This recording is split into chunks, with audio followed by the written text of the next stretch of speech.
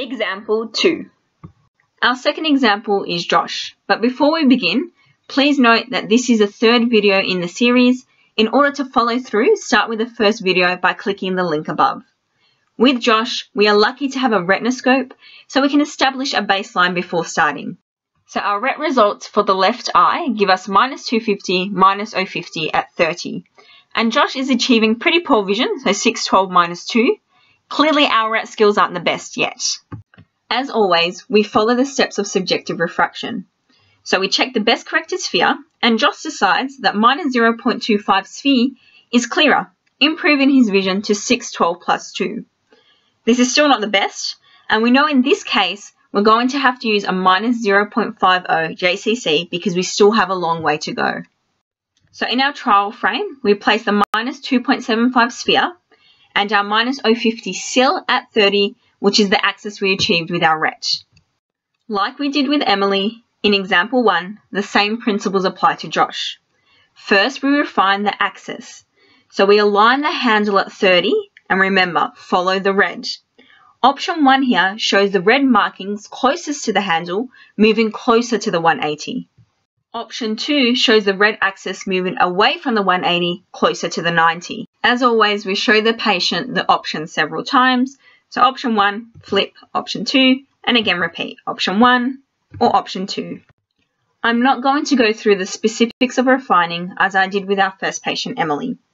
Here, in this image, you can see that Josh preferred option 2 because if we follow red, our new axis of 55 is away from the 180, closer to the 90. So we're going to focus now on power. We can also see in the image the black markings are aligned at 55. This is option 1 for the patient, and by showing option 1, which is black, we are showing him less minus.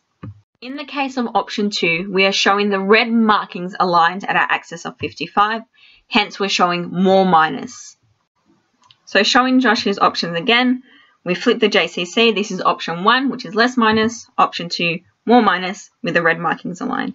So again, flip, option 1 or option 2, which one's sharper and darker.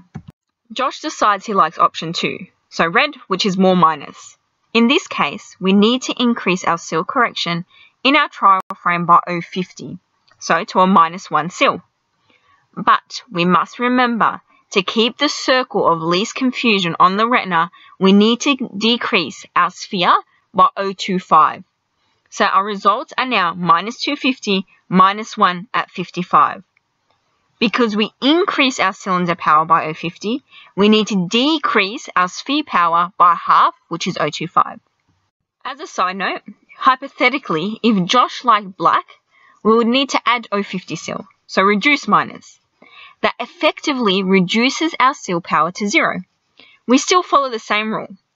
We decrease the seal by 050, we need to increase our sphere in the opposite direction by 025. That would bring our final refraction result to minus 3. So getting rid of the 050 decreases the minus. We do the opposite to the sphere by half. So increase sphere by 025.